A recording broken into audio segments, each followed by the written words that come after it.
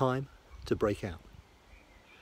Never before have I witnessed contempt for the truth on this scale, as ministers queue up to lie to, defend an intolerable tale. They feel their careers are unthreatened, that there's nothing can bring them to book. As long as they just keep on lying, they don't care how all of this looks. So they lie and deceive to our faces and expect that we'll just stay in tow. So we have to make sure that despite that, they end their careers as they go.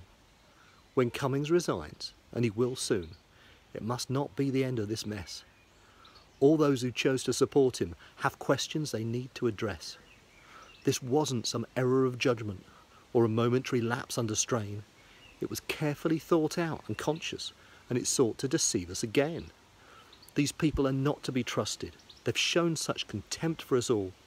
We cannot and must not accept this. Let's break ourselves out of their thrall. Thank you.